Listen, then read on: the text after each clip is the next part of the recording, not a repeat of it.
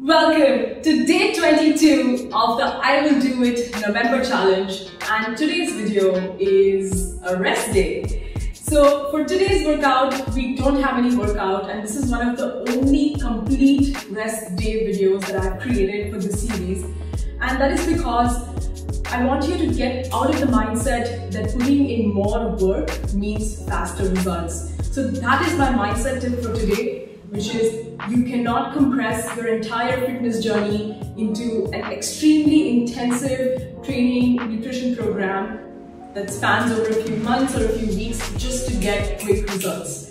I've talked about this before, but it does take a long time for you to actually transform your body, to build habits, to develop a mindset that will help you continue these habits as you grow in your fitness journey and in your life. It's also important to remember that just the way you did not put on all the fat or got unhealthy within a few weeks, it was definitely a long period of time. Similarly, it will take you that much, if not more, time to undo those things and to learn new habits. I want to also talk to you today about what you can do instead of today's rest day. So here are a few things I want you to focus on today as a rest day, and that is not do anything. I basically want you to understand the importance of unplugging yourself from just the grind.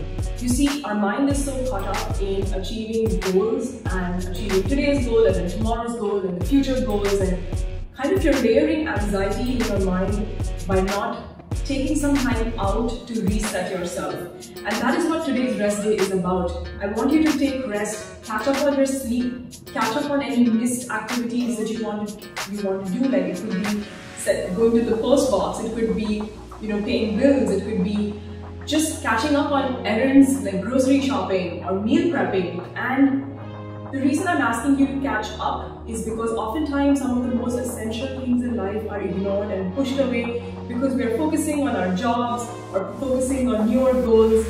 And it's important to understand that balance is what you want it to be. And so if you feel like you have actually been super organized in your life and you do not need one whole day to catch up on it, by all means, I would advise you do a stretching session, but I would definitely recommend you to not overtrain yourself. The way this entire challenge has been constructed is to ensure that we are varying through high and low intensity days. At the same time, we also have rest days to help the body recover and get stronger. And I also want to remind you that the next week is going to be one of the challenging weeks of the November challenge. And the reason it's going to be challenging is because we're going to throw in some non-stop workouts. I need you to be ready, mind and body, to tackle those challenges, to feel stronger and get stronger. Now that basically brings me to today's nutrition tip, which is how to indulge in cheat meals while achieving your fitness goals. So I've talked about this in a previous nutrition tip, but I want to reiterate a few points here and also give you another hack that has worked for me. And that is going to be to stop thinking of food as cheat versus no cheat. So if you think about a slice of chocolate cake, which is full of sugar, oils, processed stuff, versus a bowl of salad, and you say salad is good and the chocolate cake is bad, what that will do to you is that will basically increase your craving for the chocolate cake because now you know it's forbidden. You sort of put it in a bucket of, I can't eat this, but your mind is going to keep thinking about it.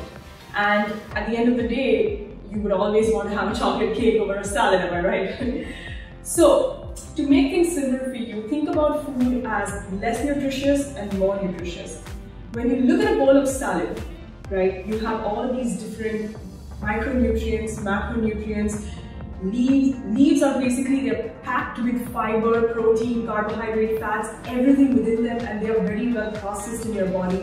They're processed differently in your body than a processed food item is.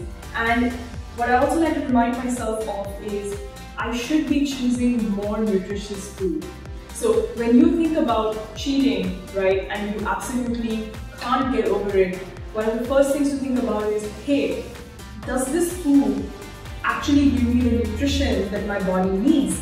And to also think about it in a way that you understand, right? Simply repeating that, hey, this is nutritious or this is not nutritious, rather than actually looking into the ingredients. Think about what it's made of, think about how it's made, think about, does that truly benefit you?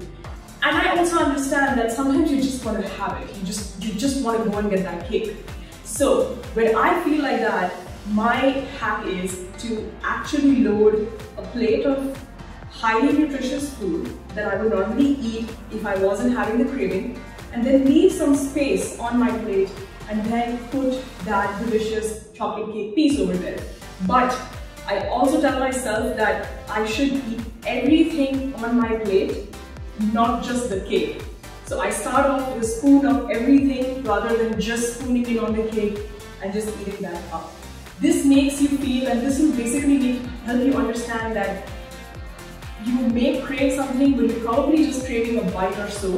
And when you are offered highly nutritious, delicious food, it may not be like your favorite food, I'm sure, but if it's nutritious and delicious, you are highly likely to eat it if it's in front of you on a plate next to your cheat meal. Just a little tip from me that works, and I hope that helps you out. With that, I really want to close off the video, and I want you to take some time off to think about how you will repurpose today in helping you recover, helping you rejuvenate your mind, so you can come back strongly tomorrow and you can smash the next week. It's going to be challenging, guys. I've planned it so that we all feel the energy, we feel the strength, and we feel like we are really strong superhumans. Take care, guys, and I'll see you in the next one.